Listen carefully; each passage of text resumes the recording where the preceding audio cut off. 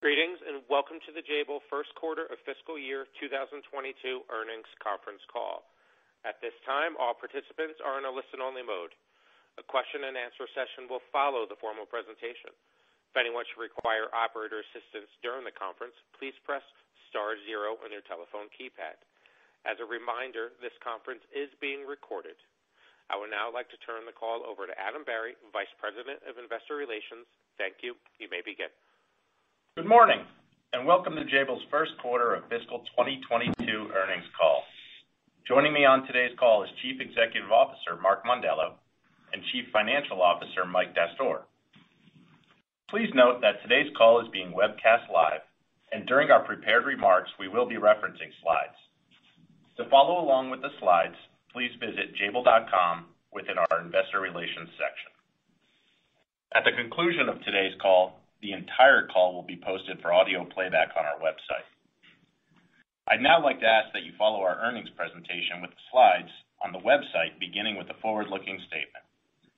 During this conference call, we will be making forward-looking statements, including, among other things, those regarding the anticipated outlook for our business, such as our currently expected second quarter and fiscal year net revenue and earnings. These statements are based on current expectations, forecasts, and assumptions involving risks and uncertainties that could cause actual outcomes and results to differ materially. An extensive list of these risks and uncertainties are identified on our annual report on Form 10-K for the fiscal year ended August 31st, 2021, and other filings. Jabil disclaims any intention or obligation to update or revise any forward-looking statements, whether as a result of new information, future events, or otherwise. With that, I'd now like to shift our focus to our strong quarter and outstanding results. First off, the team delivered $400 million of core operating income on roughly $8.6 billion in revenue, resulting in a core operating margin of 4.7%. These results were primarily driven by broad-based strength in several key end markets, including healthcare, industrial and semi-cap, and of course, mobility, as customary for our first fiscal quarter. And finally, it's worth noting that our team was able to accomplish all of this in spite of the chaotic global supply chain environment. In summary, we delivered strong results, grew in key end markets, and successfully navigated a dynamic global supply chain, clearly demonstrating the power of Jabil by way of our scale, tools, team, and relationship. In a few moments, both Mike and Mark will provide more details on the quarter, while also addressing our improved outlook for the year. But before I hand it over, I'll pass along some thoughts from Jabil's procurement and supply chain team, as you may find it helpful when modeling our year. In short, demand continues to outstrip supply, particularly as it relates to semiconductors, an issue that has persisted since 2019. That said, Jabil continues to leverage best-in-class tools and relationships to maximize our allocation and keep the factories in production to the best of our ability. So far, we have been extremely successful, and we would like to thank our supplier partners for their continued support and commitment to Jabil. As we move ahead, we anticipate continued supply chain challenges, which have been incorporated in our guidance, similar to previous quarters. We do expect some relief towards the back half of the fiscal year, but the general consensus is that demand will remain ahead of supply for the next 6 months. With that, I'd now like to turn the call over to Mike. Thank you, Adam, and thank you for joining us today. As Adam just highlighted, Q1 was an exceptional quarter. The team delivered strong results on 3 fronts: revenue, core operating income, and core delivered earnings per share. Our results were better than expected due to a combination of continued end market strength and excellent operational execution by the entire Jabil team, along with lower tax and interest expense. Net revenue for the first quarter was $8.6 billion, up 9.4% over the prior year quarter. GAAP operating income was $350 million, and our GAAP diluted earnings per share was $1.63. Core operating income during the quarter was $400 million, an increase of 9.6% year-over-year, representing a core operating margin of 4.7%. Core diluted earnings per share was $1.92, a 20% improvement over the prior year quarter. Now, turning to our first quarter segment results on the next slide. Revenue for our DMS segment was $4.7 billion, an increase of 11.1% on a year-over-year basis. The strong year-over-year performance in our DMS segment was broad-based, with strength across our healthcare, automotive, and mobility businesses. Core margin for the segment came in at 5.4%. Revenue for our EMS segment came in at $3.9 billion, an increase of 7.4% on a year-over-year basis. The stronger year-over-year performance in our EMS segment was also broad-based, with strength across our digital print and retail, industrial and semi-cap, and 5G wireless and cloud businesses. Core margin for the segment was 3.8%, 40 basis points higher than the prior year, reflecting solid execution by the team. Turning now to our cash flows and balance sheet. In Q1, inventory days came in at 66 days, a decline of 5 days sequentially. The management team continues to be fully focused on this metric, particularly in the current environment, and I expect over the medium to longer term, our inventory days to normalize below 60.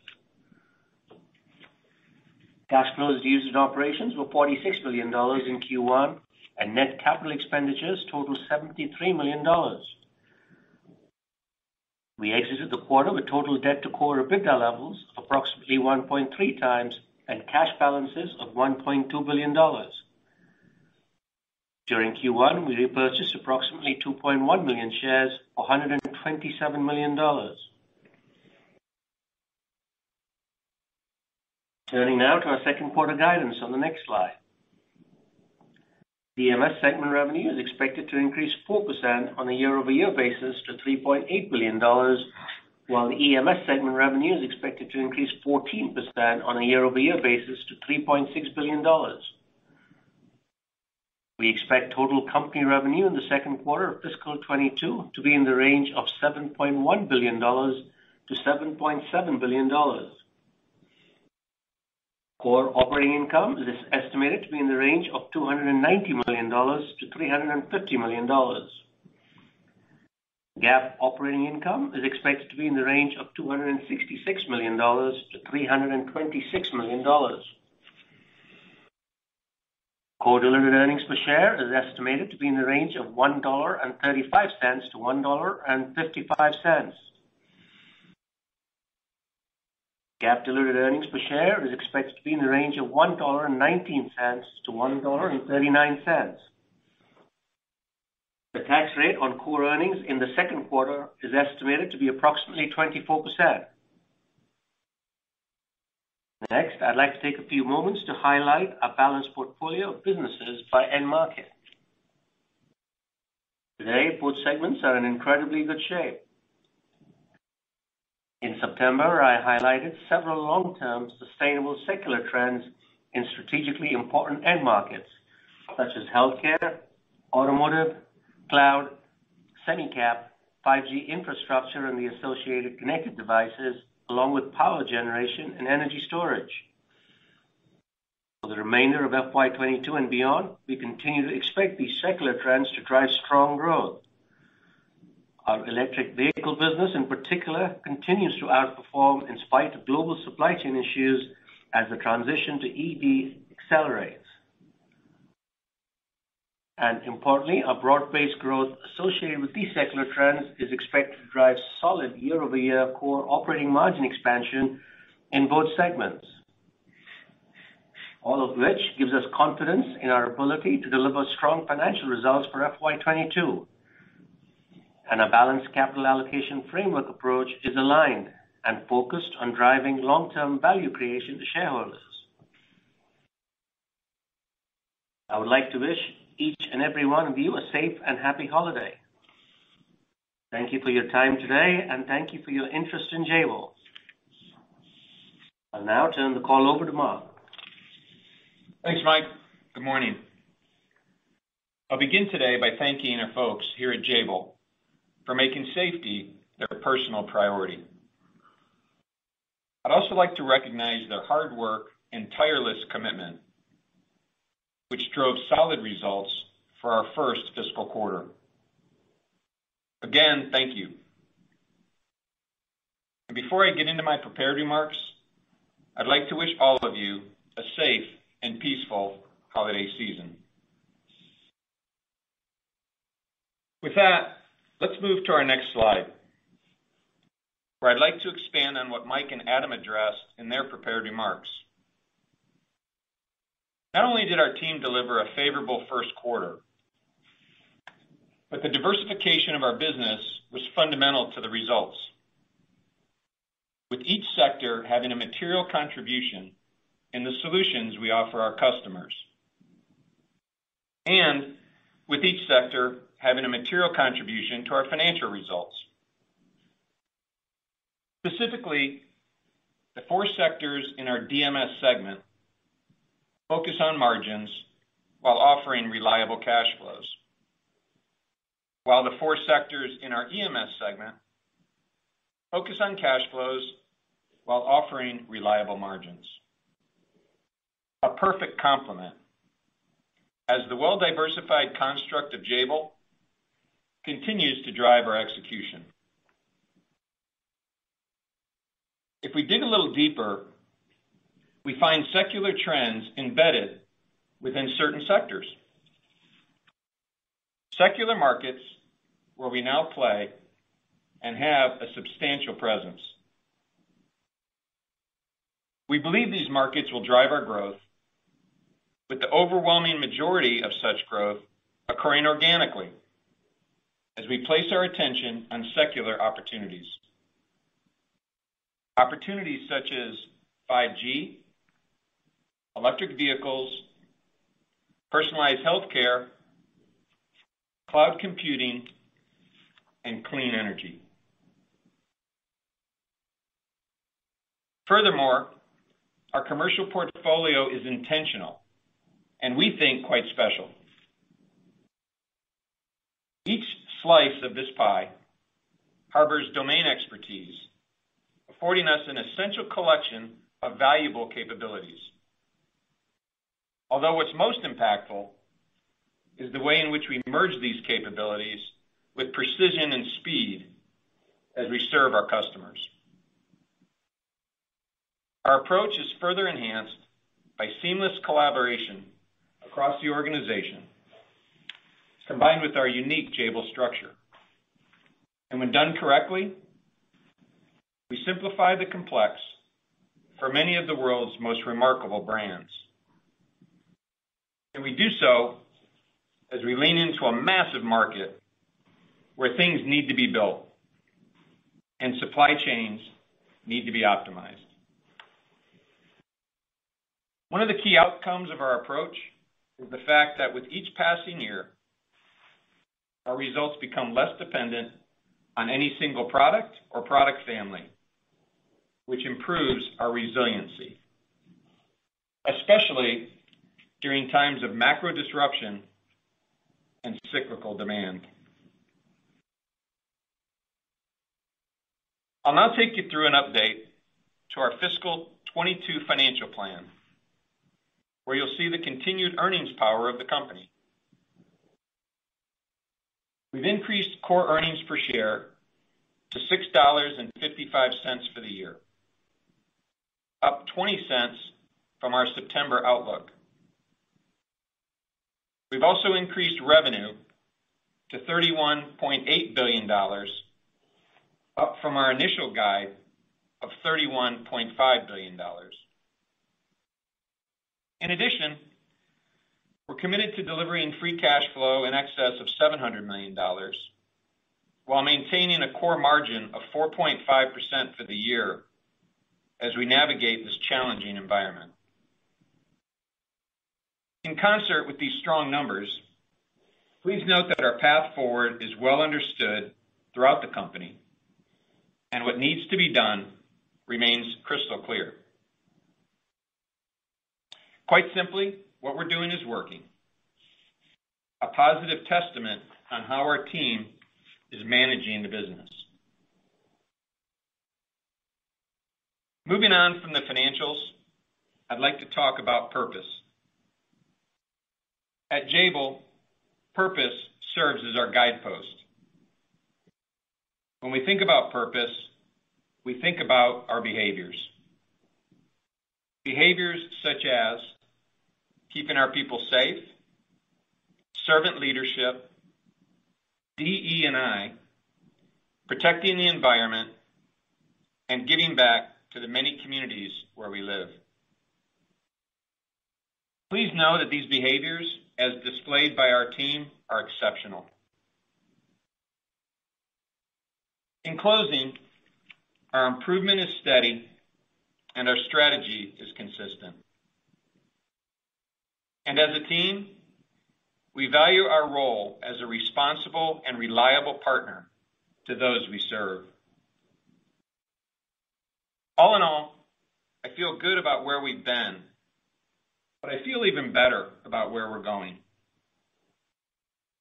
In simple terms, at Jabil we build stuff, and we do so really, really well. We also solve problems over and over again.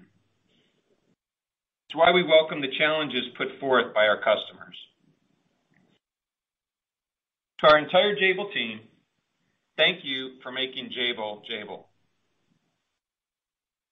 I want each of you to always be your true self, without fear or anxiety, as you care for one another.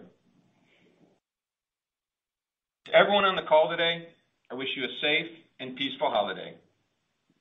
With that, I'll now turn the call back over to Adam. Thanks, Mark.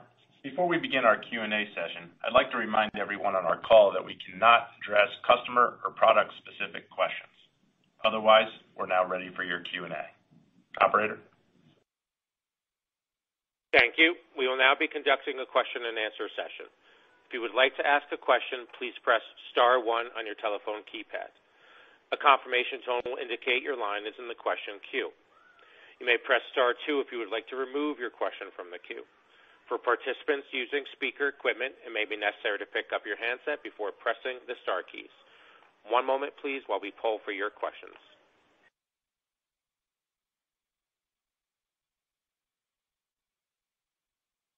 Our first questions come from the line of Ruplu Bhattacharya with Bank of America. Please proceed with your questions. Good morning. Thanks for taking my questions. You talked about component shortages. Is there a way for you to quantify for us what was the revenue impact in the November quarter from component shortages, and what have you factored in for the February quarter, and how do you see these component shortages lasting into 2022? Hey, Ruplu. Thanks for the question. I don't know that we really look at it that way. How I would answer it maybe would be getting away from Q1, and I'm not doing that for any reason other than I kind of think about the year a bit deeper. I'd say that we've taken the year now from 31.5 to 31.8. I think that's up from like 29.3 last year. And I think we've done a really good job spending a lot of time with our commercial folks, our operations folks, and our supply chain procurement folks. So I believe that we've handicapped supply chain properly to deliver the 31.8. I guess in an unconstrained environment, I don't know, maybe the 31.8 would be somewhere 32 something in terms of top line, but again, I think we spend more time really kind of looking at our factories, looking at the pipeline of materials, and then a lot of communication and connectivity between our supply chain procurement folks, our operations folks, and our commercial folks. So I think maybe the main takeaway is assuming supply chain continues to be kind of bumpy and a bit unpredictable for the next couple quarters, we believe we've handicapped that properly to deliver the year, or said differently, the $31.8 billion. In terms of when we see things getting better, I like the question because it allows me to give a shout out to our supply chain procurement team for what they did in 4Q of last year and Q1 of this year in delivering the numbers. You know, we overshot revenue by about $300 million for the quarter, and a lot of that had to do with the whole team, but just tremendous work from the supply chain procurement group. I think that we'll continue to be in this environment in one way, shape, or form, probably through the spring into early summer. But I think we start seeing things getting better 6 to 9 months from now. Okay, thanks for the details on that, Mark. That's helpful. Mike, wanted to ask you on free cash flow. Looks like inventory was up 6% sequentially after 2 quarters of I think it was double-digit growth, and that's understandable given the component environment. But can you help us? You've maintained the $700 million plus guide for the full year. Can you help us think about the pace of free cash flow over the next 2-3 quarters? How should we think about which quarters are stronger, which quarters are weaker? Ruplu, I'd sort of move in the same direction as in previous years, in previous quarters, in past years. The trend will be pretty similar. The seasonality attached to our free cash flow, so that doesn't change much through these times. We do expect the supply chain constraints to open up a little bit, and in Q4, I think the cash flow will be a lot higher. So I think overall, similar trends to last year with a slightly stronger performance in Q4 is the best way to model that, Ruplu. Okay. And maybe for my last question, Mike, if I can just ask you, how should we think about your capital allocation priorities? Specifically, if you can talk about how you're thinking about buybacks versus maybe M&A, and also the tax rate was a little bit lower this quarter than expected. How should we think about that for the full year? Thanks so much. Sure, Ruplu. So we have on buybacks, we have $1 billion authorization. I think we still have about $830 million of that authorization left. We'll continue to be well balanced in our capital allocation. I personally feel the stock is still highly undervalued, so buyback will be an integral part of our capital allocation framework.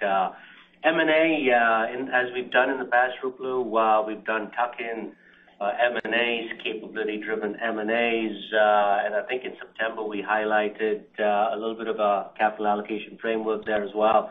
At this stage, no changes to that. M&A tuck-ins will continue as we progress through the year. And on the tax rate, any guidance for the full year? Tax, so for Q2, I think we've said 24%. In that range, Ruplu, the reason it was good is purely because of a mix issue, income coming through in different jurisdictions. We're in 30 countries, so there's a lot of moving parts, but in that 24% range should be a good guide for now. Great. Thanks for all the details and congrats on the strong execution. Thanks, Ruplu. Thank you. Our next questions come from the line of Jim Suva with Citigroup. Please proceed with your questions. Thank you very much. Question for Mark. When all of this hit with COVID and before that even trade wars, we're talking 2, 3, 4 years ago, there was discussions about your customers maybe changing the sourcing of where they're going to actually have you do the work for it and not be as concentrated to mitigate risk. Just curious, as we roll it forward now several years, Has a lot of that materialized? Are they still in discussions? Is it off the tables, or has it already come to pass, or some of it has and some of it's still being talked about? I'm just kind of curious about, how that all ended up, because we've been in a world of trade wars, uncertainties, COVID, and supply constraints, now for a couple of years. I'm just kind of wondering what the materiality of actions from your customers. Thank you. Yeah, thanks, Jim. Trying to figure out time frame. Let's keep with the 3 to 4 years you talked about. I'd say for the last dozen years, we have a bunch of tools that have kind of migrated from manual tools to more digital tools to more data analytics as the companies matured and advanced forward. But tools nonetheless, where we've always gone from kind of manual spreadsheets to the new digital tools in terms of optimizing supply chains for customers. The thesis of your question, though, around trade wars and tariffs and geopolitical issues and risk and COVID this and other issues, I would say that in the last 24 to 30 months, there has been a heightened sensitivity in terms of working with customers on a proactive basis to be sure that their overall supply chain manufacturing solutions are optimized, de-risks, and as well as supported with backup plans. So, as an example, one of the things we talk about a lot is I think there's a huge advantage of building stuff when you have scale and then you have diversification, either top line or factories around the world.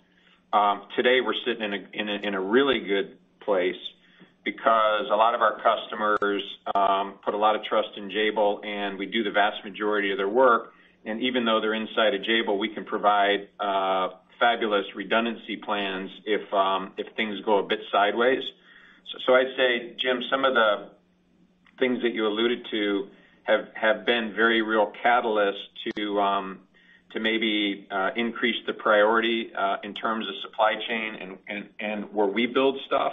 And then the other neat thing about our tools today is with the advancement of the data analytics and how we're positioned in the supply chain, both front end and back end, we also spend a significant amount of time with customers today mapping their entire supply chain. So from the most basic precious metals through components, consideration of design, where the product's going to be manufactured, and then how it's going to be distributed. So I'd say all in all today, it's perpetual. I don't think it's ever done, but I think to your point, we've done an awful lot of work, and there's been a lot of prime catalysts for that type of work to be done. And I think overall, we do a pretty good job in that area for our customers. Thank you for the details, and happy holidays to you and your team, and congratulations. Thanks, Jim. You as well. Thank you. Our next questions come from the line of Mark Delaney with Goldman Sachs. Please proceed with your questions. Yes, good morning. Thanks very much for taking the questions. I have two, maybe starting on margins if I could. I was hoping you could comment a little bit on how you're thinking about the sustainability of margins. Obviously you guided fiscal 22, but over the longer term. And on the one hand, the company has been having to deal with supply chain costs, COVID, and some of those challenges. Although I also am getting questions from investors about whether or not factory utilization is perhaps unusually high when we think about how strong global demand for goods has been and some of the government stimulus programs that have been in place. And so any thoughts you can share on the puts and takes and sustainability of margins over the longer term, please? Thanks, Mark. I think that let me start with factory utilization. I think factory utilization in 4Q and Q1 was mixed and choppy. We had and the biggest issue there is again the supply chain dynamic. So I wouldn't conclude that any portion or a material portion of our results was due to hyper factory utilization. In fact, I think it was maybe a little bit of the opposite. So let's just call that maybe a very slight net negative through Q1, and yet the results I think were very, very good. If I then move through maybe the back half. So now we've posted Q1. We've given you fairly explicit numbers for Q2. If I think about the back half of the year, as I think about margins, I think the back half of fiscal 21 margins for the whole company were around 4%. If I think about the back half of 22, the overall margins for the company are going to be 30, 40 basis points greater than that.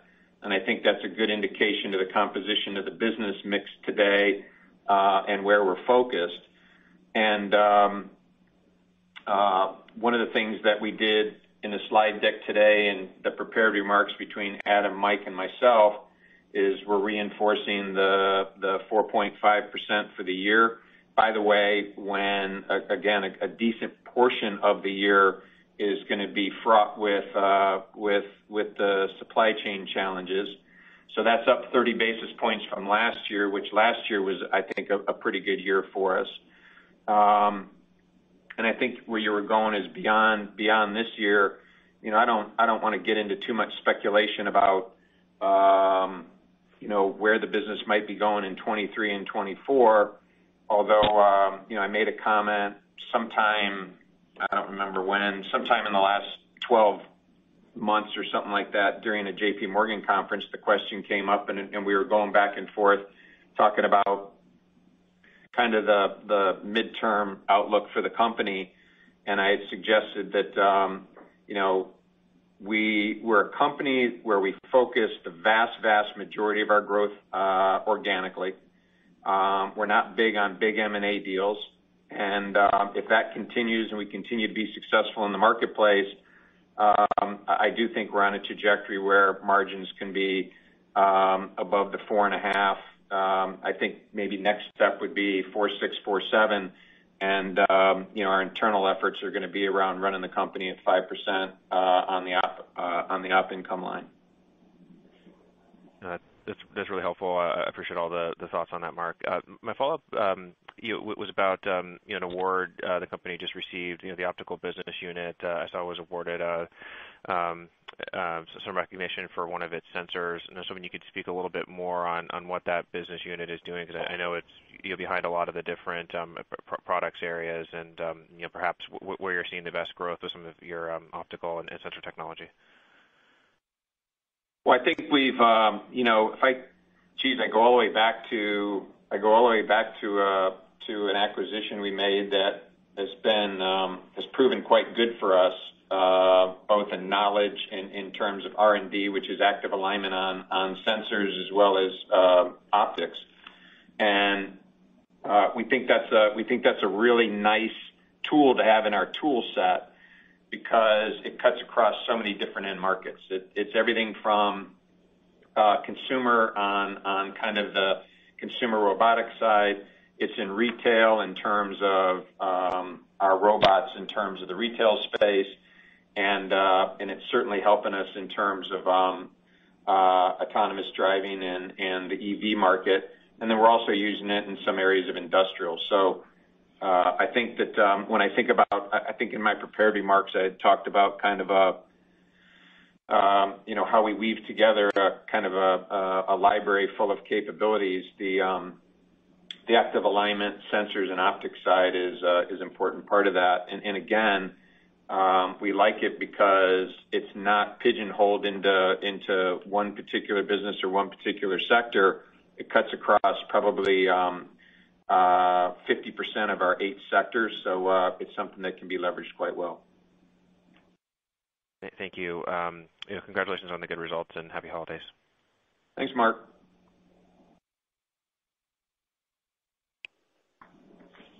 Thank you. Our next questions come from the line of Matt Sheerin with Stifel. Please proceed with your questions. Yes, thank you, and good morning. My first question, Mark, is just regarding your guidance for DMS in the quarter, up 4% year-over-year, yet you're guiding more than 10% for the fiscal year. Is that just a reflection of pronounced seasonality in the mobility business, or do some of the supply chain constraints and expectations of that improving through the year also play into that? Hey, Matt, can you help me a little bit? So the 4% being what? If I heard you correct. You're not talking about op margin, you're talking about growth? That's right. You're talking about growth rate on the Q2? That's right. Okay. When you started, I was getting a little bit confused on whether you were talking about. No, I was talking about the growth, about the year-over-year growth. Yeah. I think that's based on two things. I think it's largely based on. I think there's distortion in the comps year on year because last year with various product roadmaps and whatnot in DMS, they were a little bit different. And so I think the year-on-year comps are a little bit distortive. I would say if I back up and open the aperture a little bit, boy, I really like the DMS construct. And aside from the Q2 year-on-year comp, we still think, and I think it was shown this way on the blue-green slide, that our DMS business is still going to grow 10%, and that's at significant scale. So I appreciate the question because it is a one-off. I think every single quarter this year will be bumping up against double digits, except for Q2, and again, largely due to the fact that I think Q2 of 21 was a little bit of an odd comp. Okay, that makes sense. And then I wanted to just ask about the auto business. You're one of the few companies actually taking auto numbers up despite the ongoing supply constraints. And I know there's a lot of momentum in EV. So could you discuss Jabil's position there, your areas of expertise, and how you may be differentiated from competitors? Yeah, well, first off, I'd give all the credit to, the real cool part about Jabil is at an enterprise level, what we do is, in terms of our path, is pretty simple. We build stuff. And we got the company broken up into 8 segments, as you see every time we get on one of these calls or an investor day. And the strategies are bottoms up, which I think is different than a lot of companies. And I love the strategy that's been put in place with our automotive and transportation group. And it started a number of years ago, and they became hyper-focused on a belief in electric vehicles. And we're starting to see that moving forward. I think that even with component constraints, through the back half of 21 and certainly through a portion of 22. When we meet with that group, we handicap it. We've got the supply chain dynamics going on.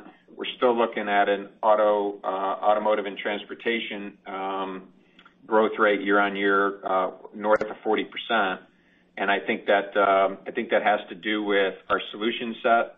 I think that has to do with some very deep relationships we've built in the EV space, and I think we're continuing to add to that and continuing to diversify that business. But all in all, as we sit today, our automotive business, if you go back to let's say fiscal 18-19, it was about $1.5 billion business. And we think going forward that'll be a $3.5-4 billion business for us. And again, I think it's a reflection of the service offerings largely in the EV space. Okay, great. Thanks so much. Yep, you're welcome. Thank you. Our next questions come from the line of Stephen Fox with Fox Advisors. Please proceed with your questions. Hi, good morning. 2 questions from me. First of all, I'm just curious, with new variants of COVID, how you budget that into different factory attendance utilization going forward. It looks like maybe you could have more people with COVID, hopefully with less serious symptoms, but they'd still be out of work for a little while. And then secondly, Mark, the healthcare business is turning into this boring but very nice growth business. I'm just curious where you think you are on the margin trajectory, whether it is for the margin upside and anything you would highlight in the quarter. Thanks. Yeah. First off, we hope to see you down here in Tampa. I think your team's playing in the Outback Bowl, so let us know if you're going to pop down. In terms of I'll send you some gear. In terms of your question, the COVID situation, our team's done a first-rate job. As we were going through the back half of 21, we had cases largely driven on the Delta variant all over the world, and we were able to serve our customers, do so really, really well, not without some pain points. But again, I don't want to start with our financial results. I want to start with the fact that we did a great job of serving customers, and an outcome for that was, through it all, fiscal 21, and for that sake, fiscal 20. I think we navigated everything quite well, especially considering our geographic reach and the scale of the company. As we sit today, more with Omicron, let's keep our fingers crossed that maybe it appears to be a bit more contagious, maybe not as severe. Time will tell, but we continue to do a really, really nice job in terms of managing that as well. As we think about some of the disruptions we had in Southeast Asia, disruptions are still there, but not to the magnitude that we've seen in the past, so fingers crossed. As we think about China, Mexico, U.S., and Eastern Europe, as we sit today, disruptions on a relative basis. So let's just say for the last 18 months of hard COVID, we see some periodic issues, but disruptions, I think, today are less than they've been in the last 14, 18 months. We continue to promote vaccinations around the world. We continue to promote booster shots. We continue to try to provide those on site. We sat in a status meeting last week where, as we get to the end of this calendar year, 70-75% of our employees will be vaccinated. So I think that's helpful. I think we drive a lot of awareness. And then we also have very disciplined protocols inside of our factories, masks or otherwise. I think all that is helping. And again, let's keep good thoughts about this next derivation of the virus, and hopefully as we get into calendar 2022, it'll be manageable like it has been the last couple of years. In terms of our healthcare business, I don't know that I'd call it boring. I think I take that term as a positive, where I take boring as consistent and reliable. And boy, if that's the context to which you offer that, I think it's spot on. Here's a business where in fiscal 19 we thought we would do about $3 billion in the healthcare space. We overshot that by $200 million. In 20 and 21, we grew past $4 billion, and our healthcare and packaging business, as we reflected today, at the beginning of the year, we thought we would do about $5 billion, and those numbers are holding. And by the way, that's with the handicap on the supply chain dynamics. And what the team's doing there has gone so far beyond base electronics. When you think about all the things we're doing in the pharma space, when you think about what we're doing in terms of precision machining, and then also next evolution 3D printing in terms of orthopedics, it's really, really fascinating to me. So it's an area of our business that gets a lot of attention, both internally and externally, and it's very, very material to the next couple of years for the company. Great. That's really helpful. Happy holidays. Thank you.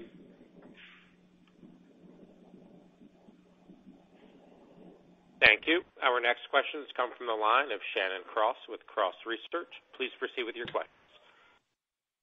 Thank you very much. Two for me as well. I guess the first is, in conversations with several companies we cover, the managements are talking about looking to longer-term contracts with the supply chain, sort of changing the discussions they're having to lock in business on a longer-term basis. So I'm curious if you've heard that. I know, some of this is component-based, but I think it also just goes to broader supply chain challenges. And I don't know if you can talk about it, but I'm curious, what % of revenue is sort of locked in for a given quarter, at the start of the quarter, or maybe when we think about guidance for the full year, what % of the year is locked in on, the first day of the fiscal year? Thank you. Thanks, Shannon. I would say on the speculation or rumors or fact that you're hearing in terms of people locking in allocation, both component and then maybe capacity for Jabil, we sit kind of in the middle of all of that. And as I mentioned on one of the prior questions, I think a lot of our customers do a really nice job.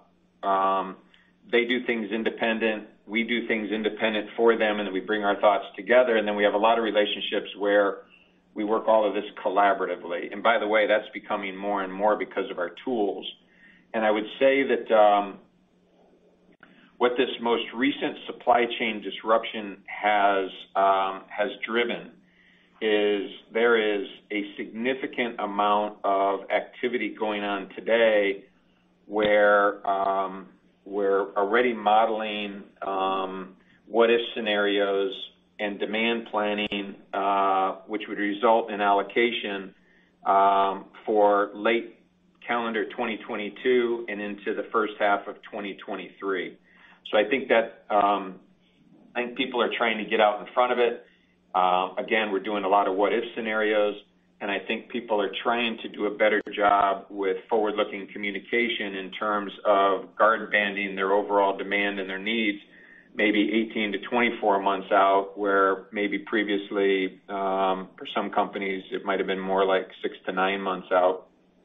And again, I think some of the data analytic tools are helping with that. In terms of what percentage of our revenue is booked or secured going into a quarter, I would say 98% of our revenue going into a quarter. So as we're sitting here today, so here we sit on November, whatever today is, 16th, into our 2Q. And let's just say 95, 98% of the revenue is booked. It's just a matter of execution, and that's not always so simple, but I think we do that pretty well. So I think a very high percentage, as we have calls giving guide for the quarters.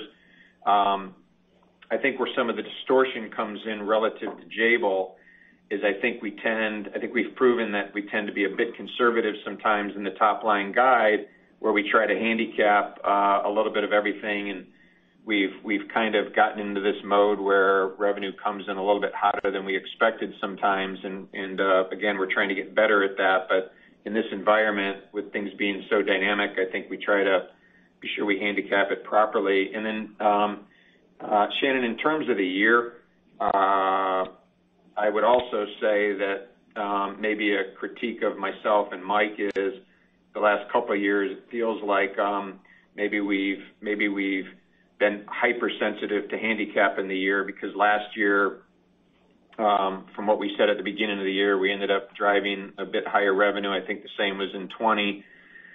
If I had to guess today, because of the supply chain challenges, we probably won't have revenue run away from us. I think we feel good about the 31.8, and if some of the supply chain issues clear up faster, I think the 31.8 turns into 32 or maybe a little bit more.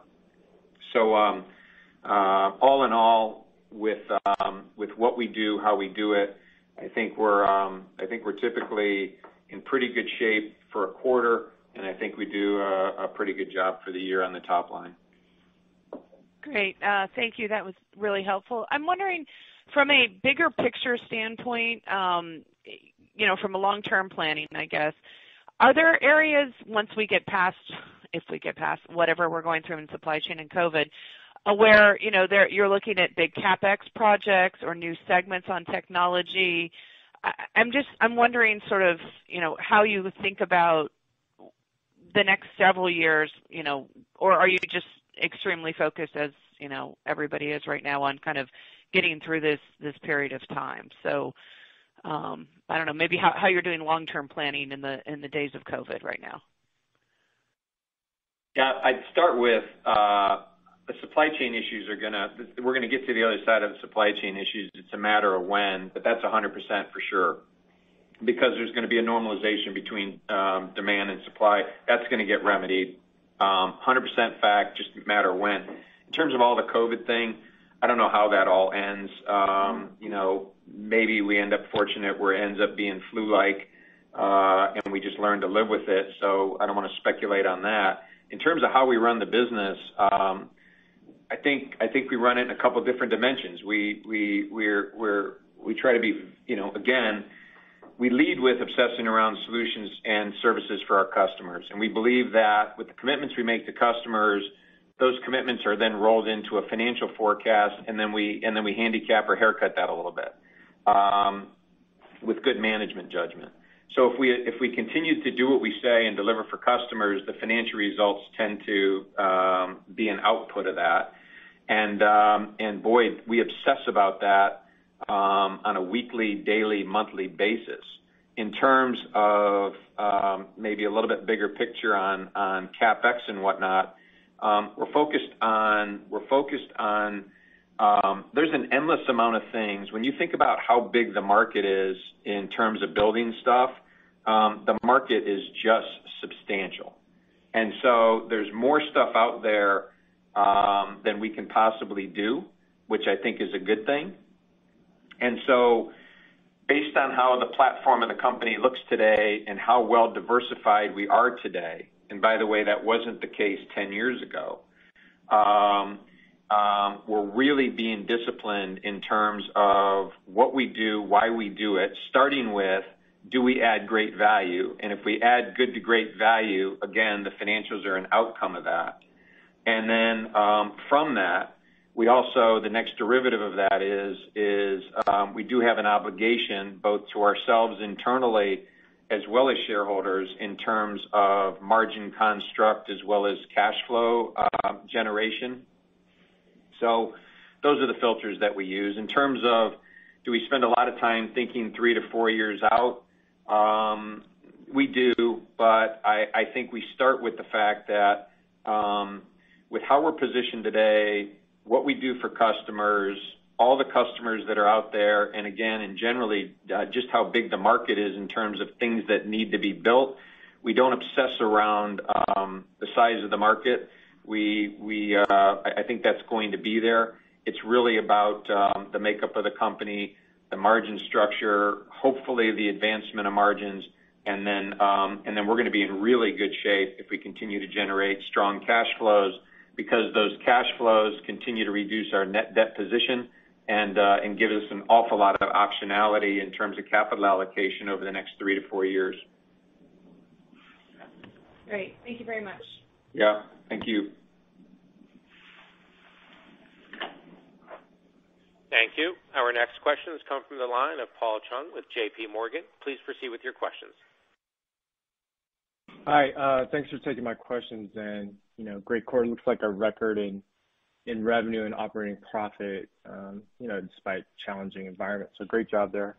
So just to follow up on customer preferences on facilities location. So what occurs when a customer decides to move a line from China or some other location in Asia, or even move to North America? If you can talk about kind of the incremental cost of that move and how that gets allocated. Do you kind of pass on most of that cost to the customer? Is this kind of a margin cash neutral move for the company? And, are those discussions kind of accelerating or, a lot of customers kind of in wait and see mode? Thanks for the question, Paul. I think I'd start with there's nobody better in the world, and I don't make bold statements like this off. There's nobody better in terms of giving optionality to customers in terms of what geography their product gets built. And I say that largely because if we're not the largest, we're one of the largest manufacturing services company in the world today with a broad-based footprint. And the art around your question is really around the hard assets, our global footprint, the broad-based nature of that footprint, and then the fact that we wrap really sophisticated IT systems around that footprint in a very, very consistent way, which also is very unique, especially when combined with our ability and our scale. So, and it's an ongoing iterative process.